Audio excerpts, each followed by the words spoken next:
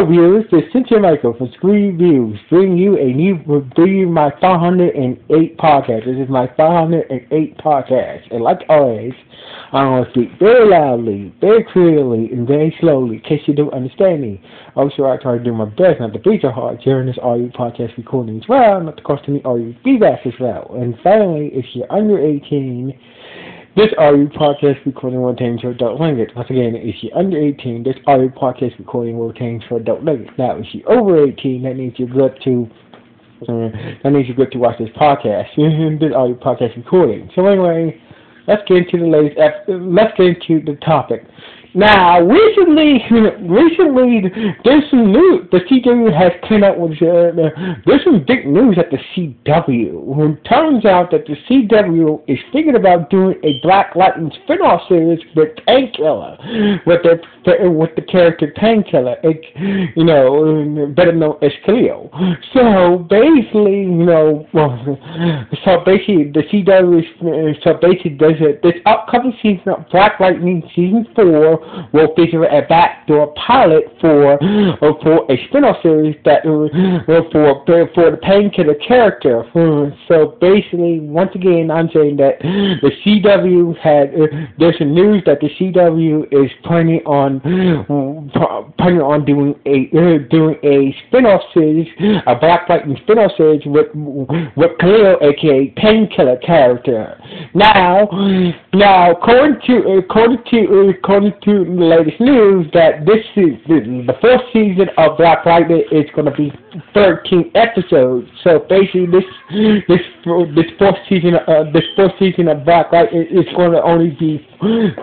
It's only going to be 13 episodes long. So basically, it turns out that, according to the information that I got, according to the information that they are planning on doing one of those episodes, being episode 7, it's going to be a backdoor pilot for the Painkiller spin-off series. So basically, here's the description: Khalil just arrived in a new city, and he decides to become a crime fighter using his abilities, but he needs to, while doing with his painkiller ego. So basically, pretty much that's the whole plot of this episode. So basically, it's going to be a backdoor. So basically, it's going to be a backdoor pilot for Painkiller spin-off series. So basically, a backdoor pilot is it's a pilot, but in a main show, but give us a taste of what this new spin-off series could be. Now, my problem is I gotta say, like, before I get into the cons, I like to get into the pros. A Painkiller series sounds good and all. Like, I do want to see Painkiller get his own series. Like, Painkiller is a very popular character on Black Lightning. But those are the only two reasons. Those are the only two pro reasons and it'll be the first time that a young actor who it'll be the first time a young African American actor will lead his own superhero show. But those are the only three pros I can find. Those are the only three pros. Now the cons is I feel like it's way too soon to do a Painkiller series, even though the Black Lightning series has not even ended yet. So basically, I think it's way too soon. And the way Khalil's character is right now, I don't think Khalil's Painkiller character is. I think that the Painkiller character is just not ready for his own series as of yet. So basically, I think it's way too soon to do a spin-off series with any of the Black Lightning characters, especially Painkiller at the moment. And I think I think that Painkiller I think that Painkiller is just not the type of character to seriously do his own show around. And plus, honestly, if the CW has not committed to that Green Arrow and the Canary spin-off yet. So basically, what the fuck you gonna do a Painkiller spin-off series? You gonna try to do a Painkiller spin-off series, and you had not done anything with the Arrow spin-off series yet. Being Green Arrow and the Canaries. Alright, look, what I'm trying to say is, do I want to see a Painkiller series? Yes, it does sound interesting. Do I want to see Painkiller get his own series? Yes, I kind of do want to see him. I do want to see Painkiller to get his own series, but at the same time, I just feel like Painkiller is just isn't there yet to get his own series, and it's just way too soon. So basically, I'm kind of like between I want to see Painkiller. I kind of do want to see Painkiller get his own show, but at the same time, I feel like it's just way too soon, or it's just way too soon to do a Painkiller series. I don't think Painkiller is it's not a good enough. It's not a good enough character as of yet to get his own series, and plus, Black Lightning has not ended yet. So basically, I'm hoping that they should wait till Black Lightning ends.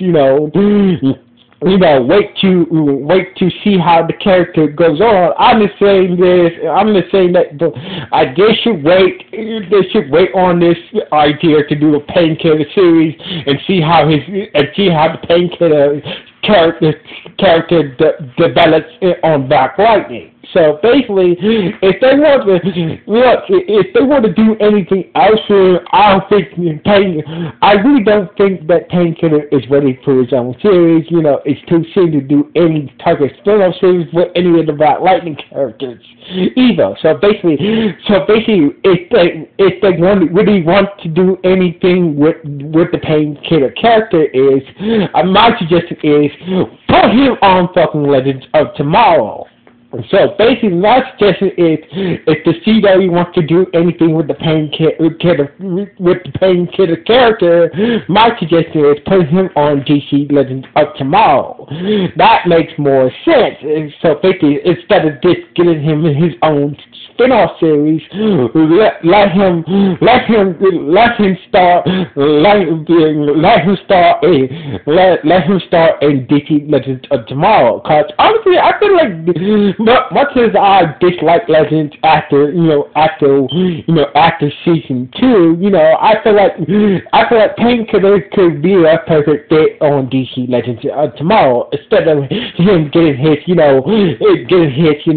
own spin-off series. So basically, let him be on let him be on DC Legends of Tomorrow for a while. Then and see how he does on that show, then you might do a Painkiller series. So basically, I feel like Painkiller series, instead of just doing a Painkiller spin-off series, put him on DC Legends of Tomorrow for a whole season and see how his character development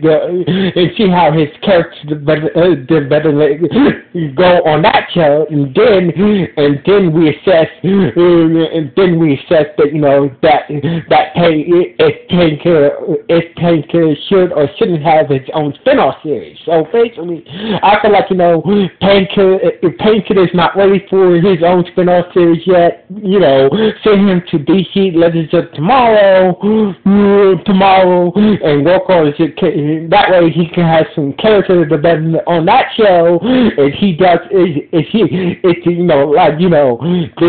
this comes to DC Legends of Tomorrow for a whole season. If he comes popular on that show, then you do a Painkiller series. So basically, my idea is this. So basically, once again, had Painkiller, had Khalil, aka Painkiller, be a part of the cast of DC Legends, be a part of DC Legends of Tomorrow for a whole season. If he becomes popular on that show, then you should do, and then the CW should do a Painkiller, and then do a Painkiller show. So basically, that's just my idea, and this is just my pros and cons about this whole Painkiller spin-off series. So anyway, what do you guys think about this? What do you guys think about this? Do you want to see a Painkiller show? Yes or no? Do you think that Painkiller should star or should be added to the cast of DC Legends of Tomorrow? Yes or no? Please let me know in the comments below this podcast. So anyway, like always, this is Michael from Scooby Channel 1.